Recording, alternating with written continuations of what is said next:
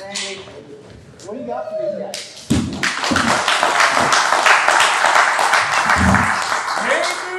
I don't know what I have for them. I've asked you and Ryan, what do you guys want me to talk about? And they're like, I don't know, get up there and tell stories. Yeah, there you go. So watching you guys do all this stuff for the last hour hurts.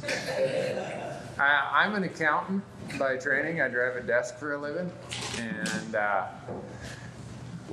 the guy who was up here was talking about, when you get to your 40s, and I'm closer to 55 than I am 54. So when he said 40, I was like, man, how long ago was that? I can't remember what I was doing when I was 40. That's how long ago it was. Is there anyone here over 40? Oh, okay. My camera crew says they're going to get me an AARP membership this November when I turn 55. But watching I wish I would have seen some of the things that were talked about in this. Is watching some of that. I'm a unique specimen, I guess. I spend 100 days a year doing hunting out in the woods, sleeping in tents, eating crappy food, not getting enough sleep, trying to smile, trying to make people think that I'm having a great day every day. And I am. I mean, I think about it, it's like, well, I could be back at the CPA firm with those miserable people. And so I'm lucky that I get to do that. Could probably have Hillary, being she's a doctor, tell you about the other part of my situation is I don't have a portal vein. Portal vein is one of the critical pieces to get blood to your liver. So I've been on a low protein diet since 2005. I've lost about 30 pounds of muscle mass. I can't get rid of lactic acids and a lot of other things like all of you can. I get about 25 to 30% of the blood flow to my liver that all of you get. And if you understand the role the liver plays, and we used to be able to edit that out of content. When we were just doing TV, we would just say, oh, we'll act like that day didn't happen. Well, now we do this day-by-day stuff on YouTube. And when Randy disappears for a day or two because he's got a liver problem, we got to tell the audience what happened. So it's just part of what I have to deal with. And when he was talking about the mental toughness part of it, I think, and I'll use my camera guys as a little bit of validation to what I think. I think I can outwalk just about anybody. I'm not going to outlift them. I'm not going to outclimb them, but I can outwalk them. And mentally, the things that used to bother me when I was 30, doesn't care if it's cold, if it's windy, if I'm miserable, if I got a hot spot on my foot, whatever. I can walk all day long from daylight to dark if I want. And that whole part about mental toughness is the only thing that allows me to get through a 100-day season. My shoulders are shot. I can barely, I've got my bow dialed down to 60 pounds. I can't do a push-up. I just can't because of the pain. So I'm a little bit of like, you ever hear that Johnny Cash song, One Piece at a Time, where he worked at the auto factory? And that's kind of how I am. I've got very few working parts, and the doctors keep telling me I'm going to be in for some replacement parts sooner rather than later. But nothing against the doctors of the world, but I'm not real big on surgeries and other stuff. So I feel really lucky that I get to do what I do. I moved to Bozeman 30 years ago. If you listen to my podcast, you know I give marital advice. And there's no charge for that. And there's no responsibility if it doesn't work out either. But my wife and I came here for our honeymoon 30 years ago, 1989. And she really liked to fish. And I was thinking, how do I get her to go to Montana? Because I love to hunt. I like to fish too, and so we came here, and on our way out of town, she turned to me and said, I'm moving here, you coming with? Wow, I just got married and I already got the ultimatum. And so we moved here. Took ridiculous pay cuts to move here, but my theory was it was easier to take a pay cut when you're 26 or 27 than it is 36 or 37 or 46 or 47. And so we've been here ever since. And I can't believe that I get to do what I do. Wake up every day, figure out, all right, how am I going to promote self-guided public land hunting and create advocates for that cause? That's the why of our business plan for what we do. This is an accountant problem. When accountants build business plans, they're like this thick. It's like 4 reams of paper. And since I built that plan in 2007, there's not a page in it that is relevant any longer. Everything changes in distribution platforms and how the sponsorship world works. The only page that's still relevant is the first page that says the why. And the why of what I do, why I get up every day, is to promote self-guided public land hunting and create advocates for the cause. And creating advocates for the cause pisses off a lot of people. I've not been blessed with a very good filter, or maybe I've been blessed without a filter. I don't know how you'd look at that.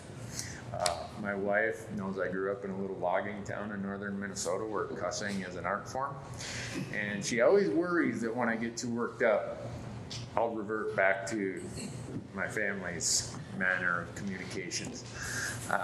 And so I think about just the benefit of having a career, a CPA life, that let me hunt. And my wife has always said, you wouldn't have become a CPA if tax season was in the fall, would you? Well, no. That's pretty obvious. I mean, what kind of... That's not a real astute observation, honey. That's just like that's how it would be. I would never take a job where I couldn't hunt in the fall. So part of that was by plan and by design of what I wanted to do. And one of the things that I think I've been blessed with is I don't quit. If you saw some of the hurdles we had trying to start these platforms, if you are a history of what happened in the late 2000s, we started this in August of 2008 or September of 2008. I signed a contract with the production company for $300,000 to produce the whole season. I signed a $180,000 contract with the Outdoor Channel. And I was on the road, and I had this group working with me, and we're getting all these verbal commitments from sponsors. And then the stock market crashed in October of 2008. So I had $480,000 of obligation, and all the sponsors left except $25,000 of it. So when you go home and tell your wife, you know that business plan I built doesn't look like it's going to quite work out that way. But I'm blessed to be able to just do it and have a wife that supports it, and live in a place where it's what we live, what we do, where we're at. And there's plenty of times it would have been really easy to quit, whether it's from the finances or from just the challenges of dealing with TV networks or someone wanting you to do something that you don't want to do. The beauty of how I do it, and this was by design, my wife and I said, we will never make these platforms something that we depend upon for our livelihood. Because as quick as it is part of what you built your lifestyle or your livelihood on, someone's got some leverage on you. So if my largest sponsor came and said, I want you to do this, or else, if it wasn't something I wanted to do, it'd be, or else. So it's all those things that make it such a blessing to be here and get to do it. And if you wonder why it is that I can smile every day, that's why. I said when my whole liver event happened in 2005, I go to the Mayo Clinic every year, and they said, you know, you're not going to be a CPA for much longer. You're going to have to really scale back because of the stress and because of all the things that go along with that. So, well, what am I going to do? Guess I'm going to hunt some more. My wife said, more? So that's how I got into what I do. I have a passion for any kind of hunting. I could sit here and tell stories all day long. That's why I love podcasts. Or we try to have our podcast be as though you're just sitting around the campfire with us. And I don't take myself very seriously at all. I mean, my number one supplement is provided by Dairy Queen. So that tells you how serious I take myself. I'm below average at everything other than quitting. That's probably the one thing I think I'm above average at. I refuse to quit. So I don't know. That's kind of how the path that got to where Randy Newberg has the chance to sit up in front of crowds of people and tell stories and lies and BS. Hey Randy, I got a question for you. Yeah. If you had to pin it down, what would you say your mental toughness is developed from, and how could you give advice on how to create it? Because we spent a lot of time this weekend talking about mental toughness, but not so much on how to create it. Yeah. Stuff. I created my mental toughness by accident. It wasn't intention. There's a mental toughness about your getting through a daily event, and then I think there's a mental toughness about not giving up at what your dream or what your idea or what your goal is. When I was 18, I got an appointment to West Point, and I didn't want to go. I wanted to go to the Air Force Academy, but they wouldn't take me for my eyes. And so they said, you should send all your stuff to Indianapolis or West Point. I'm like, well, I don't want to go there. So I come home, tell my parents, my stepdad, my dad, my mom, they're like, what do you mean? Send them your stuff. You're going to West Point or Annapolis. I'm like, no, I'm not. I don't want to go there. And anyhow, I did that. And when you're 18, you want to please your parents. And I got an appointment. I went to West Point for my plebe summer, had an absolute blast. And then I left. I realized that wasn't what I wanted to do. I was doing what my parents wanted me to do. And so I quit one thing in my life. You think I could get past that at this point? You know, it's 40, whatever, 35, 37 years ago. It still sticks with me. It just pisses me off that I quit something. And so that's what developed I'm never going to quit. As far as the mental toughness of, you know, like in Alaska last year, we did a dull sheep hunt, 13-mile pack out with heavy loads. It's spitting snow, scree slopes and everything. And I don't know, I find places to take my mind that says, you know, it could be worse, or, you know, when you get back to the truck, you're going to think this was fun. And if you quit, you're going to have that feeling that I've carried with me since I quit West Point. And I hate that. I don't want to ever do anything that causes me to feel like I failed. So that's why I say, for me, it was kind of by accident. It wasn't by design where I said, I'm going to push myself to go do something and then do a 180 on it. But physically, I think as you get older, you just realize there's also the mental mindset of we've all lost family or friends or younger people way before their time. And in my mind, I can think of so many people who would give their you-know-whats to be able to go on that sheep hunt. But maybe their health doesn't allow, or maybe they're not here with us. And I'm going to snivel about it because I'm having a high toxin load that day. Shut up, Randy. Just keep going. So for me, it's always about perspectives. It could always be a whole lot worse. And when I say it, some guy from England lit me up because I said I'm the luckiest guy in the world. I was born in the greatest country, da-da-da-da-da. So, oh, the U.S. isn't that great. Well, whatever. I think it is. That's not a political statement. It's just, I was born in an unbelievable situation. Yeah, I was born in a poor little logging town where all of us were on the wrong side of the tracks. But you know what?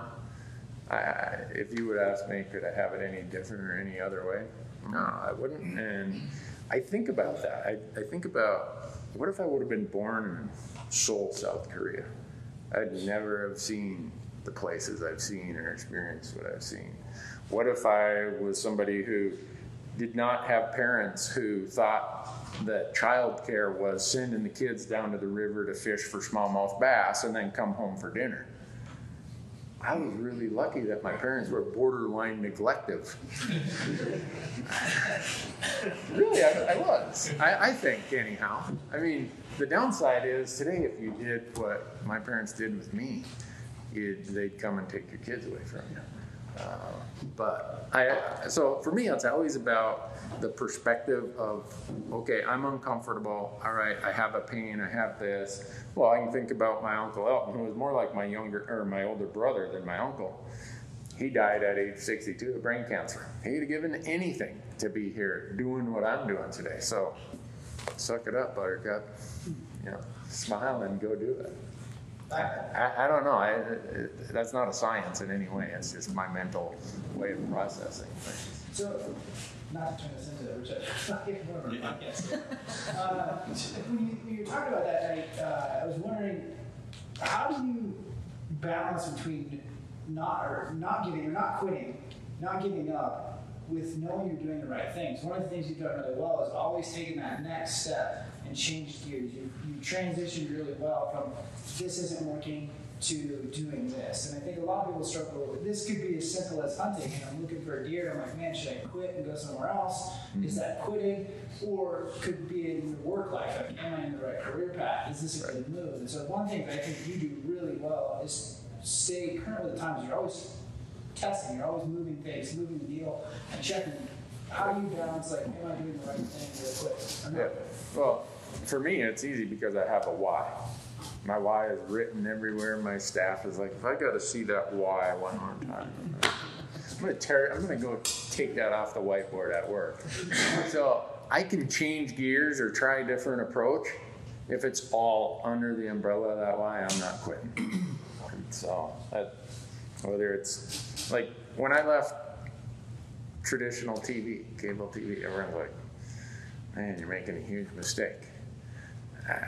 Mostly it was the network telling me I was making a major mistake, but my gut told me I wasn't.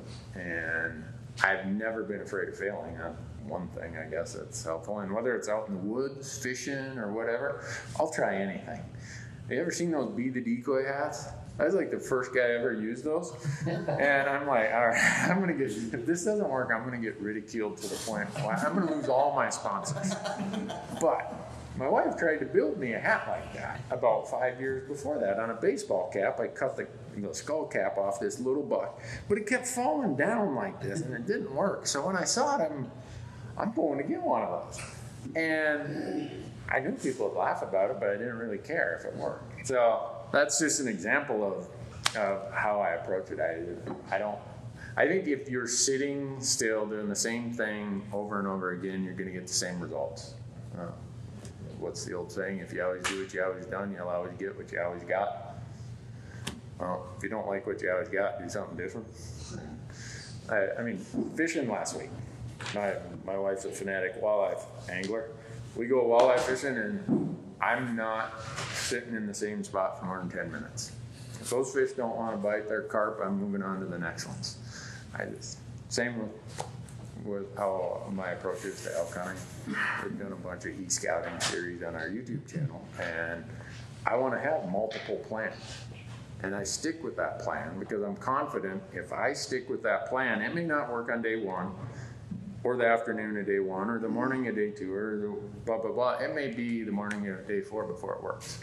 But I know I've done my research, I know I've thought it out, and I have a plan that I'm willing to go and follow. And that plan requires some changes of location, some changes of strategies, but it's all part of a bigger plan. It's not randomness. So it's just the way I approach everything. Again, a lot of science to that. You got to be careful when you ask me a question. You don't. I don't even know how it's going to get answered. But I don't know if anyone has any specific questions. You're all younger than me, all more fit than me, all better shots than me. So you probably aren't going to gain a lot from talking to me. But, conservation, how can we help? Sure. Yeah, that's That's a big part of our platforms, is conservation. There's a multitude of ways. Some people want to be part of a group. Some want to just kind of do their own thing. And conservation can be done hands-on in the ground, go volunteer for a project. It can be, okay, I'm going to help with a fundraiser. It could be, I'm going to engage with my county commission or my state legislator or my whoever. You can either, I say you either buy your advocacy or you earn your advocacy. And some people just are so busy, they're just going to say, here, I'm going to write a big check, give it to this group, you guys go take care of it.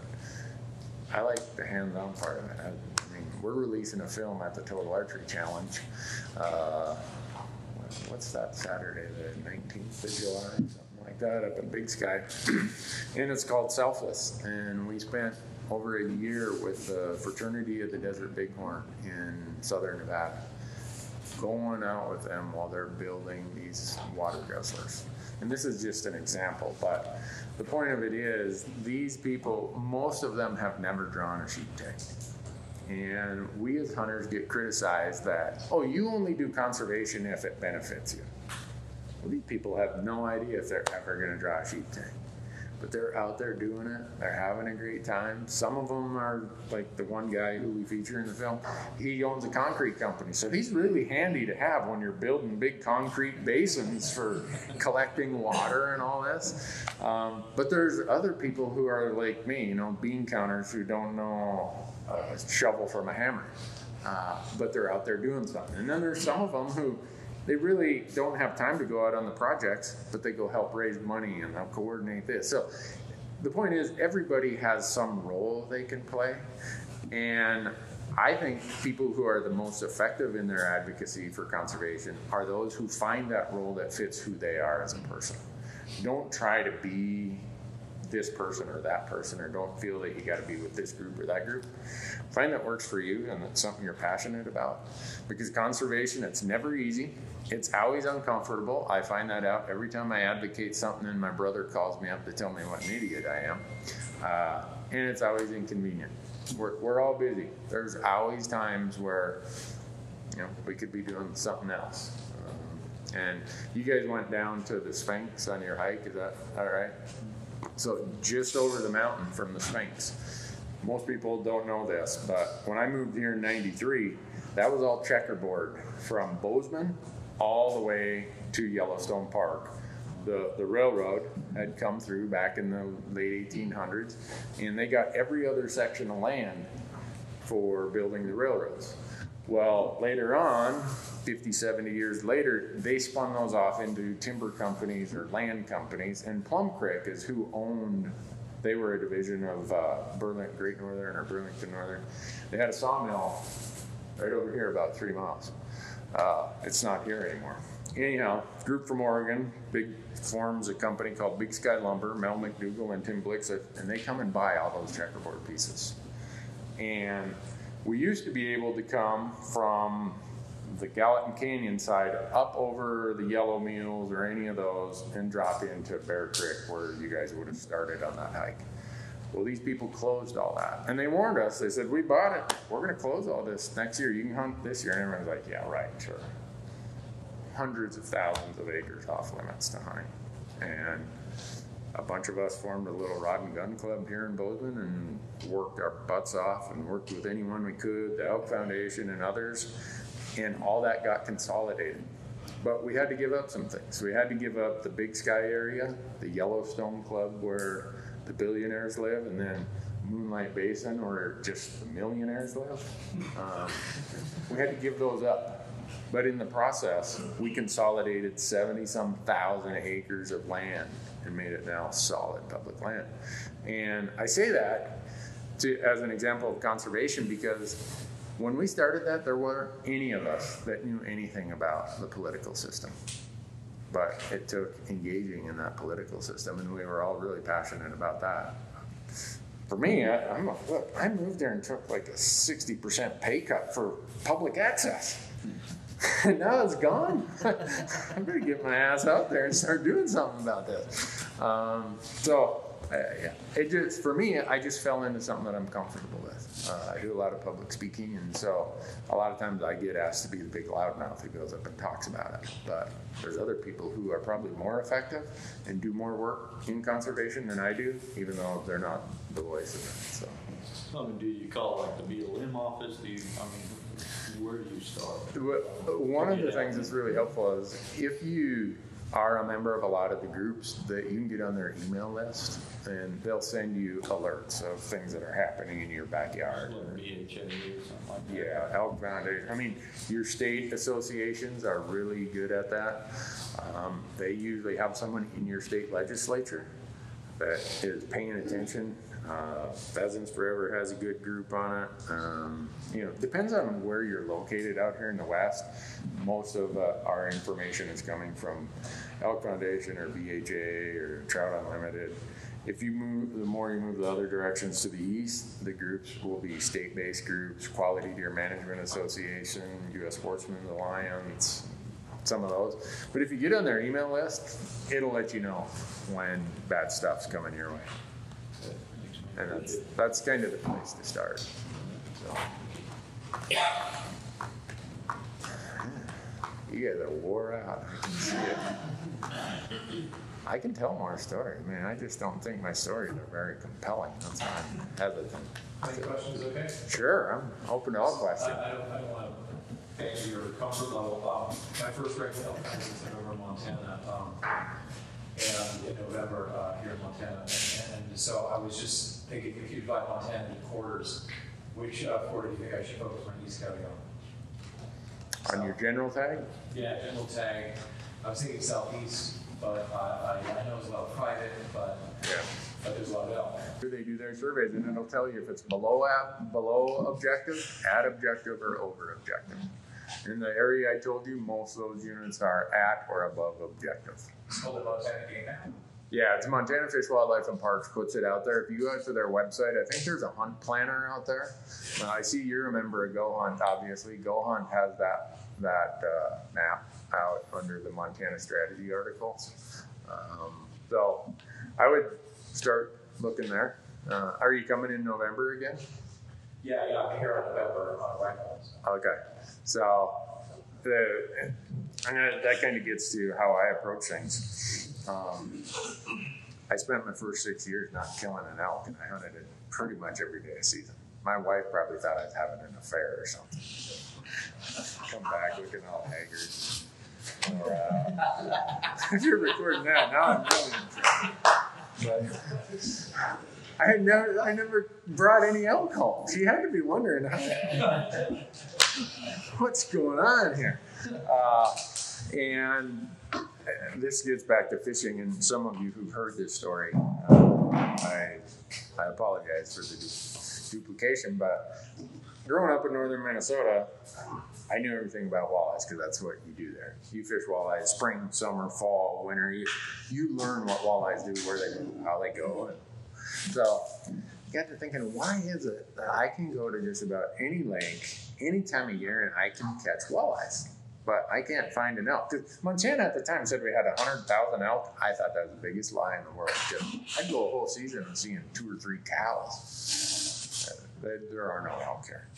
So one summer, I sat down and I'm like, all right, how do I approach walleye fishing? Well, I know that they have these kind of periods of their life where they're in certain places meeting certain needs. Okay, pre-spawn, I know they're going to be in the first place. The water's starting to warm up because they want to get to the warmest water right away for the spawn. So they go from this pre-spawn, spawn, post-spawn, full summer, late summer, winter pattern. I'm like, well, what could I do that's kind of an elk equivalent to that? And so that's what I did. And I came up with early season, pre-rut, peak rut, post-rut, late season. And okay. If that's kind of where they're transitioning from certain behaviors or certain needs, that sounds pretty reasonable, pretty similar to how I approach the walleye world. Well, what are their basic needs? Well, walleyes, they need food, forage, and whatever they're going to eat. They have a spawning need, they have da-da-da. Well, what are the needs elk have? Well, they have food, they have water. Because they get hunted a lot, they need sanctuary or survival.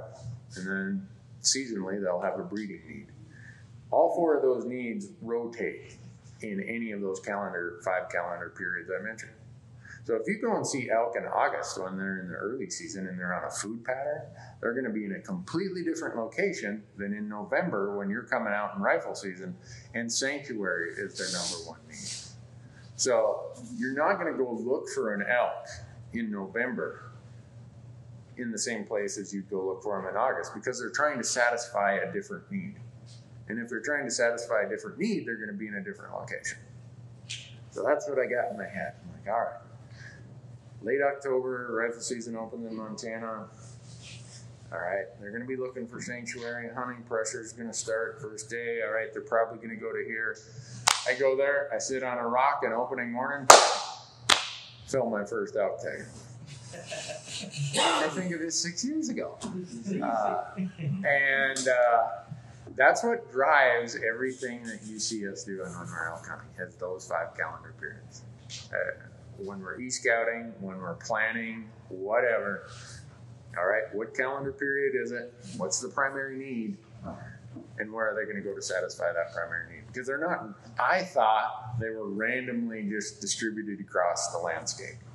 Because I didn't know anything about elk. And if you listen to my podcast, I'm a big fan of Jack Ward Thomas's book, Elk and Elk Ecology. I bought that book that summer, and I read everything I could about what elk need, what their preferred food sources are. I mean, everything that an accountant could absorb about elk. Now I was starting to learn as much about elk as my lifetime experience had taught me about walleyes. So now it became easier to understand where they were going to be at certain times of the year. So I don't know if that helps. Okay. What's that? Elk and Elk Ecology by Jack Ward Thomas. Don't get it on Amazon because it's out of print in Amazon, and it's $600 on Amazon. The Wildlife Management Institute in Virginia just made a new run of them, and it's like $40. So, yeah, once I started promoting, people are like, I can't afford that. $600. What do you mean $600? I go on Amazon. Oh man, it's $600. So, but if you're into elk hunting, it's a super, super good resource. And there's a lot of people who've done research in that book that is cited who are still around, and most of them are retired now. But you can go Google other parts of their research. The Starkey Experimental Forest in Oregon. Absolutely. You go and Google those Starkey reports and studies, you're going to learn so much about elk preferences of food, so much about elk preferences of bedding. Now, for me, because I do a lot of rifle hunting. I love archery hunting, but usually I still have my tag after archery season's over. So I'm not like some of you guys where your tag's already filled when rifle season comes around. You know, you go read some of these studies and you find out that elk bed in the top third of the ridge. So when I'm glassing, I will occasionally cover this lower 2/3, but I'm way more effective if I cover this top third. And then you also will find out that they don't like to bed in anything of a slope that's more than 20 degrees. Okay, let's just eliminate all the super crazy steep stuff and focus on these little pockets where it's in the top third and the slope is less than 20 degrees. Now all of a sudden I'm way more effective with my time and my glassing. And I can cover a lot more terrain. And if I don't see some, I'm going to the next glassing knob. If I don't see anything, I'm going to the next glassing knob. So I say, how did I hunt before Al Gore invented the internet? No, that's strictly a joke. People get worked up about that. Yeah, if you can't laugh at Al Gore claiming he invented the internet, you need to adjust your sense of humor. But I spend a ton of time, even today, Googling and researching articles. Your BLM range cons, they call them, the range management people, are unbelievable resources. Your state agency people who are doing research on forage competition between, say, maybe domestic livestock and elk, those reports are gold. If you go and read the reports that have been done in New Mexico, and you would look at New Mexico after the monsoon season, and you'd swear it was all the same grasses out there. There are so many different grasses out there. And in late August, the elk are preferring one of them compared to what they're preferring in late September. And you'll read that stuff, and it's like, why didn't I know this before? And then you go out there, and well, the other great thing about Al Gore's internet is Google has images. So when I read in these scientific reports of, this, they use these Latin terms. I'm from Finland, and my family came from Finland and Sweden. We didn't speak Latin. So I got to go and type it into Google and see an image of it. And then I save it on my phone. So I'll be out there. People think I'm surfing the internet. Really what I'm doing is I'm looking at the grasses like, oh, that's what that is. And I always thought it looked the same, and I always struggled, well, all right, there's 4 similar looking pieces of landscape here. Why are the elk always in that one in October? The other 3 look identical. Well, you go up there and you start inspecting. There is something that they are selecting for in that one that brings them there. And maybe 3 weeks later, they're over in this one, and they're just hammering that one. Why? Because there's something in, whether it's how the maturity of the plants, the dryness, how the plants are kind of closing down for winter. There's something that those elk are keyed in on. And a lot of that information is out there. And it's completely different for Montana than it is for New Mexico. It's completely different for the alpine in Colorado than it is for Nevada.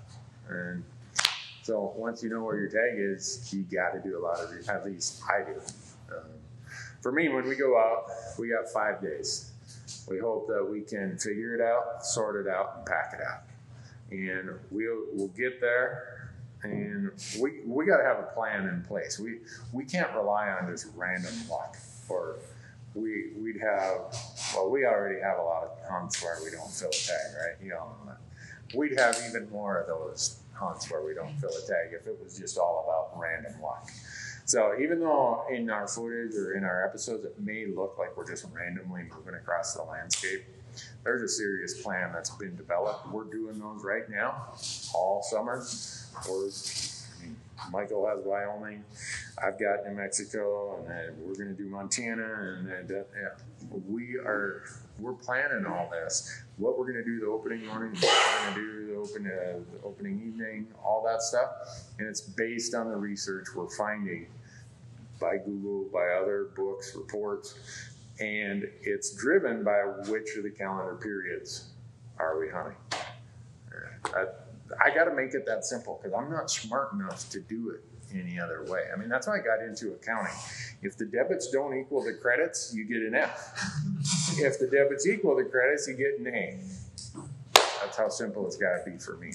So that's how I came up with this 5 calendar periods of elk hunting. And it might be completely wrong, but it sometimes works for me. I'm sure if you had some other elk hunters in here who would do seminars, they'd be like, don't believe anything he says. Sure. Can you run through the primary needs of all those 5? Okay. First, let's talk about what those calendar periods are on our human calendar. Early season, and it's not like these are hard and fast dates, right? They're going to be slightly different at different latitudes. So when they transition from early season to pre-rut, is going to be a day or two different in Arizona than it is in Alberta. But for me, and I always say, if you're hunting in August, like I had a Utah archery tag that started in August, that was early season. And then the first, probably anywhere from 7th, 10th to October 5th, somewhere in there, 5th to 10th, to me that's peak rut. And then after October 15th to November 1st, I call that post-rut. And post-rut's the hardest time of the entire elk calendar to kill an elk. That's why all the states have their rifle seasons in late October. because the vulnerability of elk is very low. So you have that post-rut period from October 10th, 15th, something like that, to November 1st. And then anything November, December, January, I call late season. So approaching it that way, we start with our human calendar. Okay, I'm going to be in Montana in November. That's what I call late season. So I start with our human calendar and roll that up to what calendar period for elk is that. And then the 4 needs change with every period. So at the beginning, in early season, it's food. Food is the absolute primary need. You go and look in August. One of the great places to go and look is Ted Turner owns the Flying D Ranch out here. You can drive all the way through it up to Spanish Peaks. You go there in August, and those bulls are just, even after they've rubbed, they're just feeding. They're in their own groups. There are no cows nearby. They are selecting for whatever food the bulls want at that time of year. Then comes late August, early September. They are still somewhat on a feed pattern, but breeding starts climbing the ladder of priority. So, and it's not like they all show up at the water hole and say, hey boys, tomorrow is September 8th. I guess we better turn the page and it's peak rut. Because we've all had a situation where on September 2nd, there's some cow that's in cycle and it's just got everybody fired up. So I always want people to know it's not hard and fast. But when you get to the pre-rut, breeding goes from the lowest priority right up there with food and water. And it's going to exceed the need of food and water as you get to the peak rut. And then you've got 3-4 weeks of the peak rut where it's just breeding. That's it. That's all. Don't worry about anything else. And well, one of the things that often happens, because we talk a lot about, and let me get back to that point. Walking past elk. Remind me to get back to the walking past elk point. So I'll continue this calendar. So then you get into October and you're into the post-rut. Well, they've just wore themselves down from the rut. There's a lot more activity in the woods because rifle seasons are starting. They know something's up. They're still solo for the most part. They're not yet in their bachelor groups, and they are going for sanctuary. So breeding becomes very, very low. Other than the raghorns and the 3.5-year-olds, you'll still see them at the beginning of the post-rut with some cows. But you're really hunting a sanctuary type survival mode bull at that point, at least highly pressured public land bull. And then when you get into the late season, it's very similar to the post-rut, other than they're in bachelor groups. The weather now forces them. Usually it's colder, there's more snow. The weather forces them to be out longer. It forces them down in their elevations a little more. They have to select for better food options, even though they're still not going to cover a lot of ground. If they could get all the food they needed in a space the size of this room, they would do that until hunting season's over. And then in those periods, you look at post-rut, so in most instances, not all places, any place there's mountains or alpine environments, you're going to have mostly summer range up higher and winter range down lower, and everything in between is a transition range. Well, as quick as post-rut comes, you're going to see those bulls dropping off the summer range, and they're going to be up here in the higher part of the transition range. And the cows are just going to blow right down to the lower. State land is leased by Parks and Wildlife. Whereas in Montana, that's the only western state I know of that's that way. There's a lot of leftover tags in eastern Wyoming. Are we recording? So I already get blamed for making Wyoming antelope hunting too popular that people can't draw the tag they used to draw. Part of that is antelope numbers have been creeping down and down and down. So there's far fewer tags than there used to be. So even if everything stayed static, it'd be harder to draw. But there is a program Wyoming has on their website called PLPW, Private Lands, Public Wildlife. It's an access program. The number of antelope that we shoot on those walk-in properties is crazy. and a lot of it's checkerboard. Wyoming gives you a real good heads up. In their regulations, their application booklet, they put a little asterisk by any unit that has difficult access. Every animal point you've ever seen us do is in one of those units that have difficult access. And if ever OnX goes out of business, I'm done applying in Wyoming. Because I have to have it for the places we apply. And people will say, well, how do you draw so many things? Well, I don't want to apply in the unit that's 100% public land because I know the draw odds are going to be really, really low. I'll take my chances, and with antelope in the rut, and most of these archery seasons are in the rut, and even in Wyoming, the rifle seasons, a lot of them are in the rut. These antelope are buzzing around. You know, if you were old like me, there was this game called Pong. That's what they look like. They look like the Pong screen running around there. And just as an example, in 2014, I had 2 days to go down there, and it's a unit that has the little asterisk by it. And I saw this really big buck. I was driving down the interstate, actually. Oh, man, went up to the next approach. I'm like, oh, darn, it's all private out there. Well, I'm going to take this oil and gas road and just drive through to where this other public was. And on my way there's some guys who had stopped, and they're looking at this buck. I told my camera guy, I'm like, hey, Derek, film this. They're going to kill this thing. It's huge. And they jump in their truck and they take off.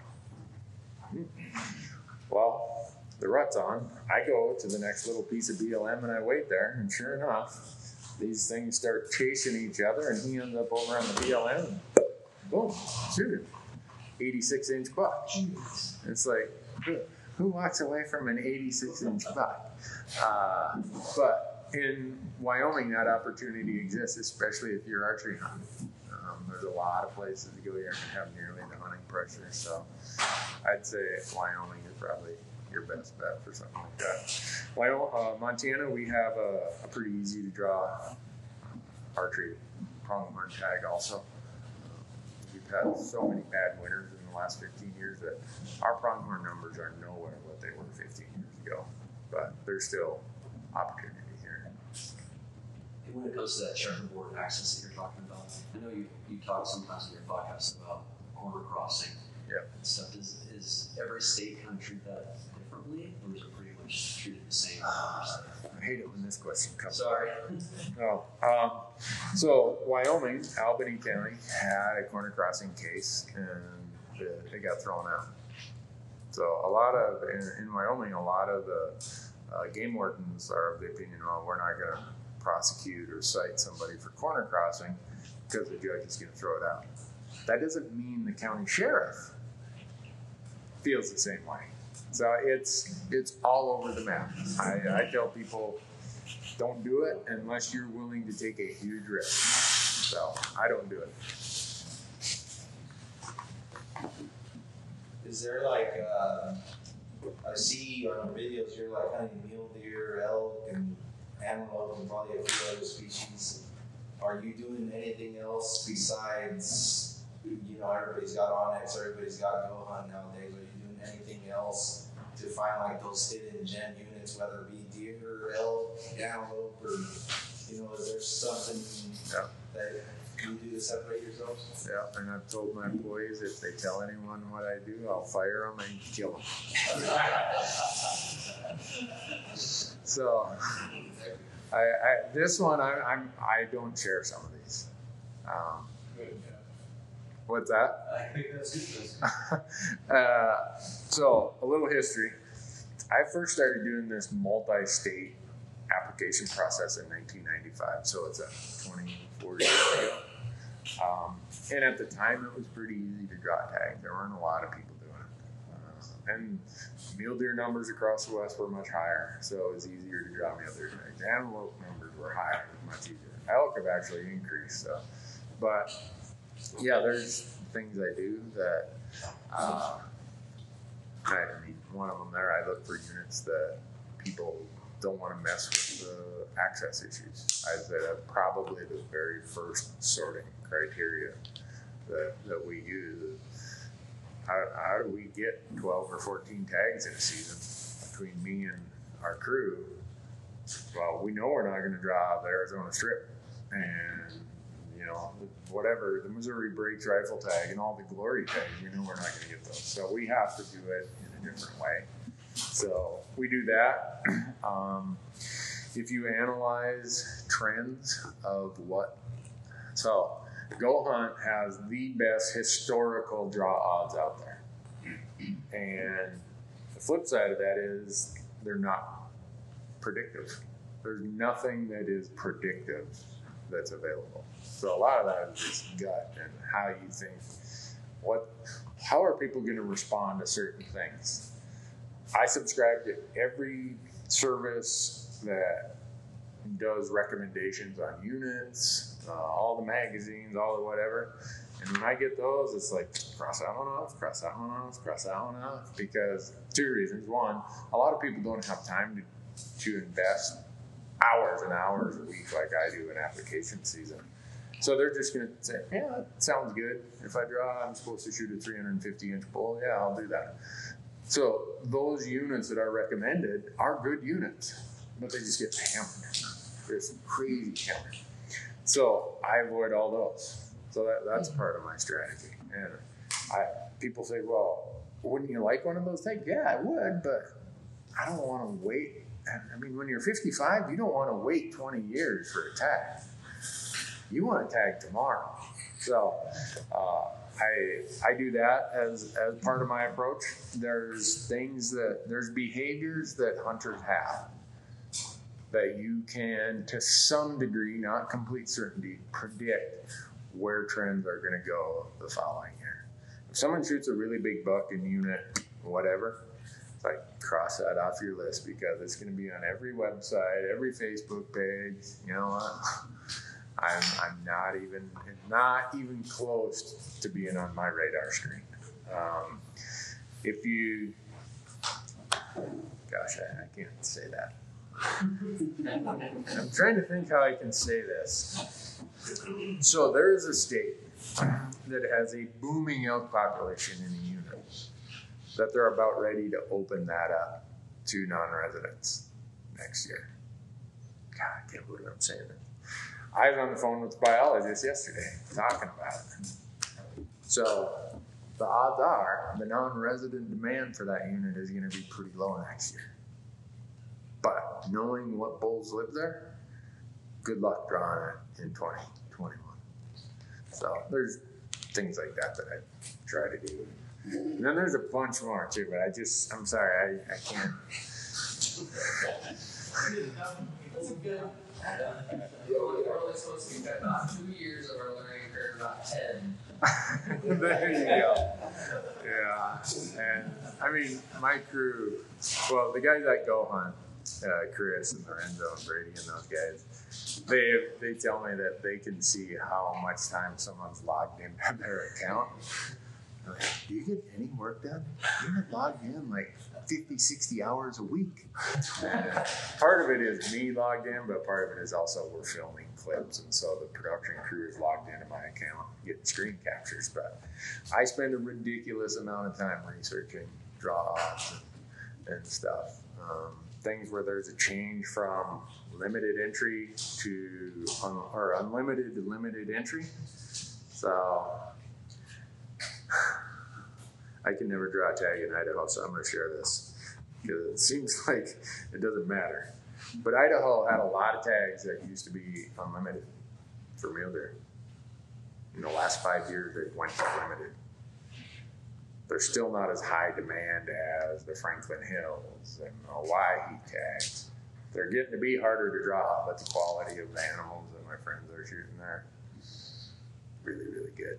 So how long that will continue to be the case, I don't know. But so nothing stays static out there on the landscape, both in terms of the regulations, in terms of the populations, whatever. And I try to stay on top of those and alter my application strategies. Right now, if you could log into my Google account and check my Google Docs, I have my 2020 and my 2021 applications already online, based on just things that I don't want to forget about them. If I hear a little tidbit, it's like, I got to get that in the spreadsheet. So I don't forget it. So I don't know if that helps. Oh, it did? Well, and don't be like Randy. Last 2 years, I drew some really good tags, and I got a little full of myself. So this year, 2019, I'm like, I can draw that tag. Usually I don't aim for the tier or strata of tags I applied for this year. And I got an empty sack. I'm going to be hunting a lot of over-the-counter general tags this year. I got a little greedy. I thought it was knowledge and just I'm smarter than everyone else. Really, a lot of it's luck. I wasn't that lucky this year. So, but, my thoughts on tag applications. Sure. November bull tags, they basically glassing, south-facing slopes, and it's pretty much spot and stock, and then would your tactics be the same in Nevada as they would in Arizona for that hunt?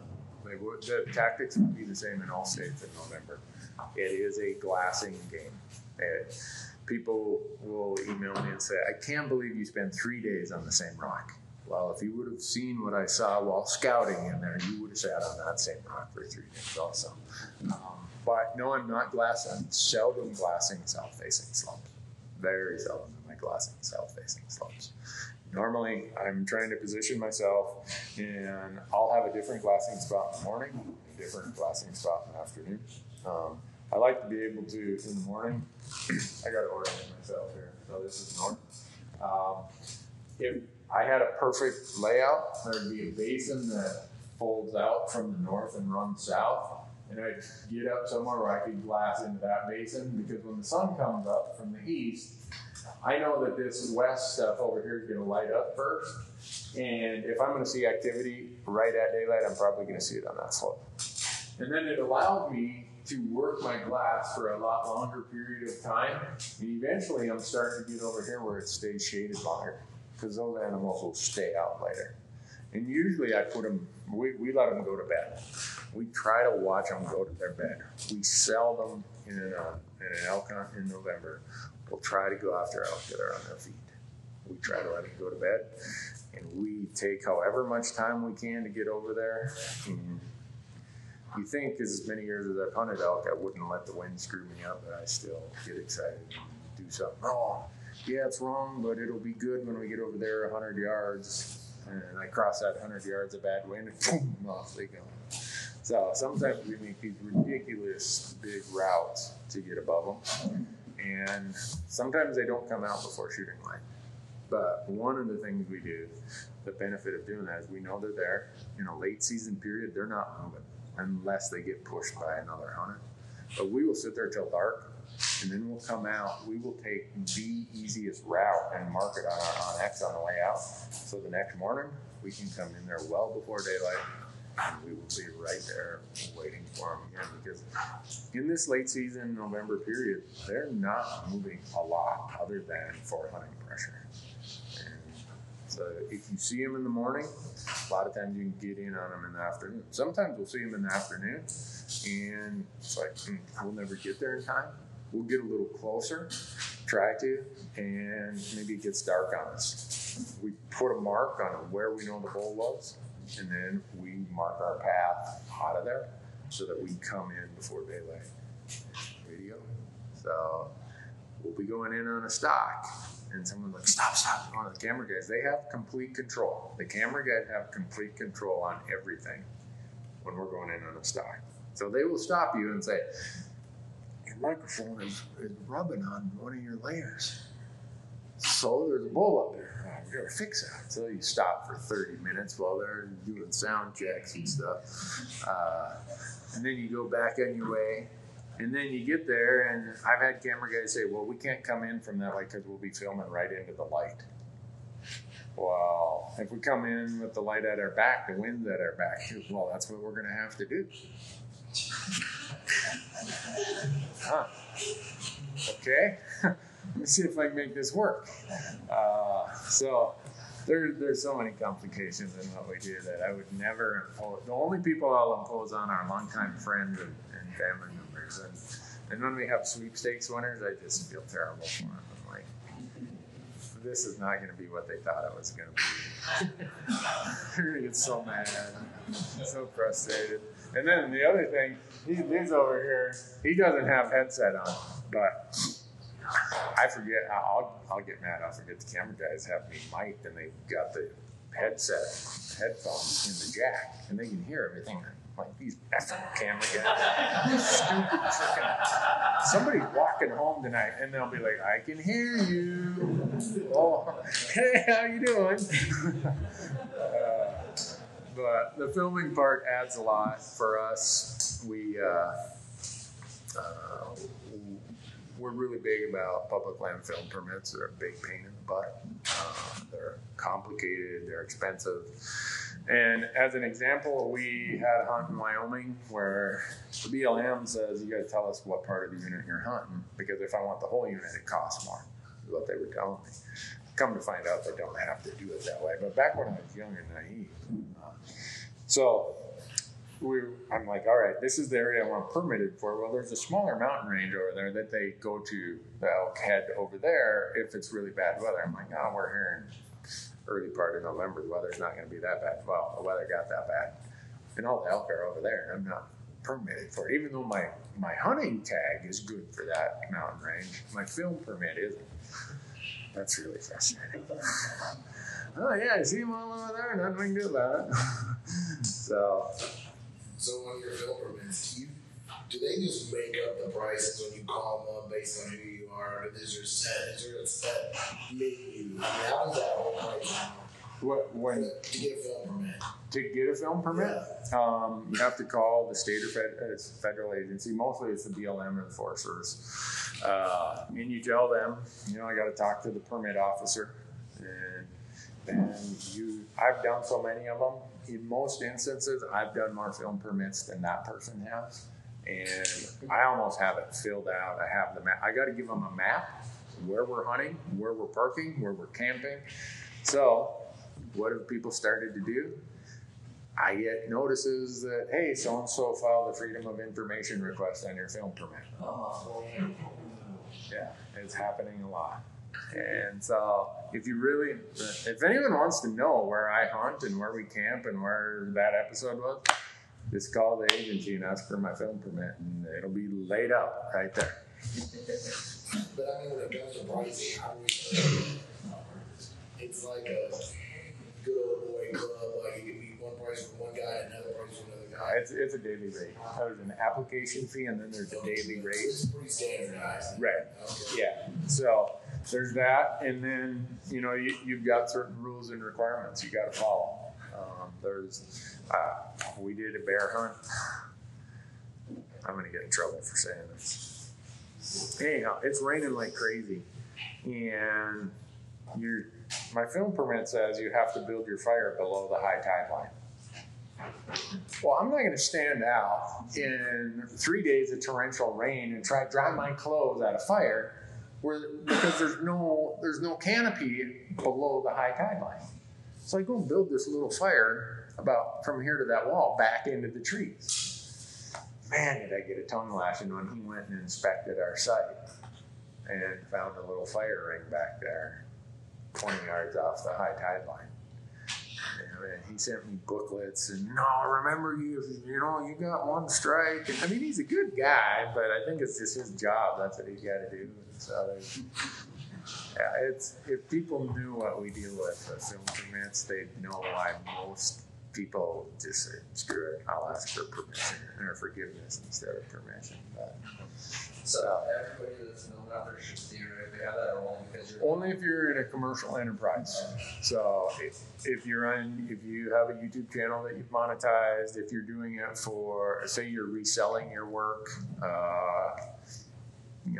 we're on Amazon, YouTube, if you're on the TV networks, if it's a commercial activity. Some companies go out and they film on public lands for their, they'll do a 30-second commercial or they'll do promo stuff. technically they're supposed to have a film permit. Compliance is really low. I spend between $15,000 and $20,000 a year on my film permits. Yeah. Is there any basis for them to deny you a permit? Have you ever been denied? Or was not that? Yeah. I'm just curious. No, it's completely at their discretion. And so, one of the good parts about being involved in politics like I am, call someone in DC, you know, so-and-so won't give me a film permit? What? And then you get an email. I have been told I'm supposed to give you a film permit. I hate to do that because, you know, the next time they're going to figure out some other way to submarine me. The hard part is wilderness area is very fickle. So in Region 1 of the Forest Service, which is Montana, Northern Idaho, I think it might be part of Wyoming, they have a default position, no film permits in a wilderness area. So I had a friend draw the goat tag over here in the Absaroka Bear Troops. We couldn't sell it. I wanted to. I had a friend draw a sheep tag in Wyoming in the, how do you say it, Washakie Wilderness or whatever that is. Couldn't get a film permit to film it. It also affects our application strategy. I don't apply in wilderness areas in Region 1 and Forest Service. Nevada, whatever region they're in out of Ogden, they've let me film in the East Humboldt Wilderness. They've let me film in the Ruby Wilderness. They're like, knock yourself out. New Mexico, whatever region of the Forest Service that is, there's a guy on the Lincoln National Forest who loves our content. I send him my permit. He's like, yeah, come on down. I just redid the trail through the wilderness area. It's like, there's no consistency to it. It's kind of frustrating. But so if you ask for a film permit, the odds are you won't see us hunting in wilderness areas. And for me, it's frustrating because Maroon Bells in Colorado, I had a deer tag in the Maroon Bells. Hey, I want to go film in there. No, it's wilderness area. You can't. Well, the area outside the Bells is not that. It's okay, but it's not like being up on Mount Sopris and all that stuff. All right, so we hunt the periphery down there, and I shoot an okay buck, but it was tough hunting. Next year, I turned on the TV, I'm like, that's Mount Sopris. How did those people get a film permit? They did, that'd be my guess. I didn't ask them, but it's like, dang, no good deed goes unpunished. But it's just part of what we deal with, so that's just a discussion of don't film your hunts. Don't have fun. Don't do what we do. The number of animals we have let slip through our fingers because of filming is crazy. If any of you watch our Doll sheep hunt on YouTube last year, it was a day by day in Alaska. The first day, there were these 8 rams at 180 yards right down below us. Yeah. Don't film a Doll sheep hunt. Off they go, and not a shot was fired. Now, if we played that full piece, we'd have an adult rating on it.